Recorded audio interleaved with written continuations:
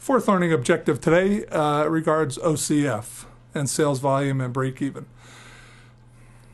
So let's look at break-even quantity, how we calculate it, the general break-even quantity, accounting break-even quantity, and how OCF, operating cash flow, enters into the equation.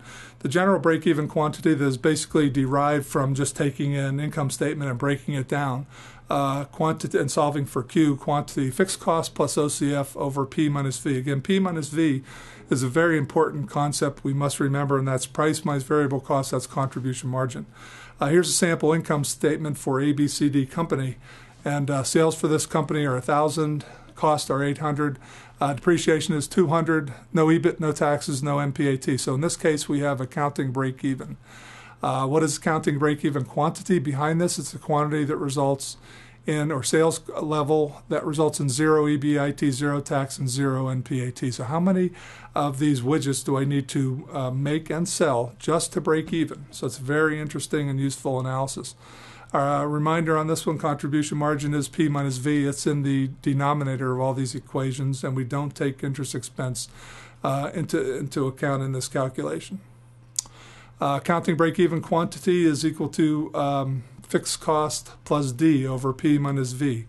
Again, it takes the general formula, fixed cost plus OCF over P minus V. So if we go back a couple slides and look at ABCD company where we have accounting break-even, we can prove that OCF is equal to depreciation. Traditional method of calculating OCF on this income statement would be EBIT plus D minus T. So we would take 0 plus 200 minus 0. Answer, OCF equals depreciation of 200.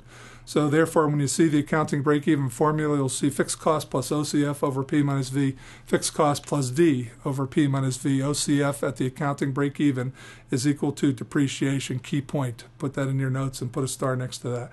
OCF at the accounting break-even that we just proved is equal to depreciation. Very easy to calculate, very popular and used. So you'll see this used heavily when you go to work. And this is a project that just breaks even on an accounting basis, results in a loss in a financial sense and in an opportunity cost sense. When a project breaks even on an accounting basis, OCF is equal to D. It will give you a negative NPV and a 0 return on investment. Second method we're going to look at is cash break even. This is the point where OCF is equal to 0. So the general quantity, break-even quantity formula should look like OCF plus 0, let's say fixed cost plus 0 over P minus V. So OCF is 0 in the cash break-even quantity case. So here we cover just our fixed cost, and we have an IRR of negative 100%. Cash break-even quantity, as I said, fixed cost plus 0 over contribution margin.